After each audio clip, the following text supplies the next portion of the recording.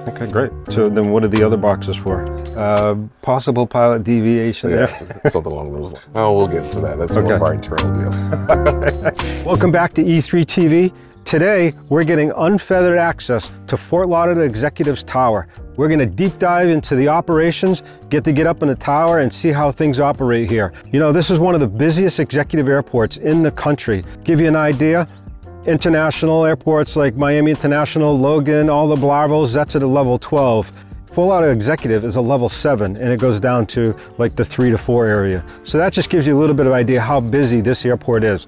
So we got some great people to talk to, some great things to see. So let's go ahead and get started.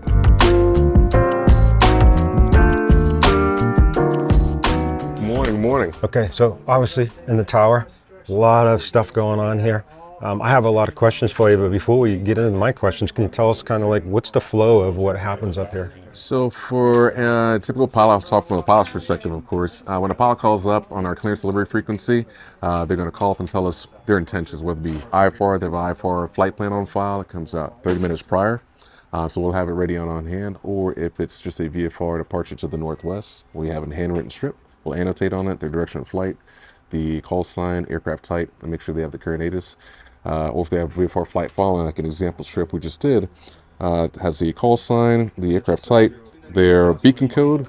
Just any pilot knows you want flight following. This is an IFR. Is this from an IFR filing? No, this is a VFR. Oh, this is VFR. Yeah, VFR on it. So we just put an example strip up, just to give an example of what it looks like. So this prints out like this? Yeah, it prints out just like this. So when I call in and say, hey, VFR to the northwest, you guys are typing it in, you're not handwriting? So it depends. If you just want VFR to the northwest, you'll just still remain in your VFR squawk code, the 1200 squawk code. However, if you want VFR flight following, we'll need all the pertinent details. Like the call sign, of course, you're going to have a call sign, aircraft type, your altitude, requested altitude and route, and of course, your destination. And always going to let us know you have the ATIS. Always let us know you have the ATIS, because it creates less work for us to keep. You go to ground position, you have to verify it. And we have to make sure you have all the pertinent weather data before you depart. That's our job, to make sure you're safe and know of all weather activity in South Florida. Okay, so while we're on clearance, a lot of times, and I think it's because I'm respecting the controllers, but maybe I'm not. Like when I call for a VFR, I usually call first, you know, November 300, you know, clearance November 300 whiskey VFR. And then I don't say everything else until they come back and say, go ahead, or is that good, or should I sit there and just go through the whole thing? It depends. You could use, I guess, frequency, how would you say it now? You use your discretion. If you hear the frequency is busy, then I'd do your way what you're saying. But if it's not, you can say everything at once. It's frequency is relatively quiet. We'll get and annotate everything in one hit.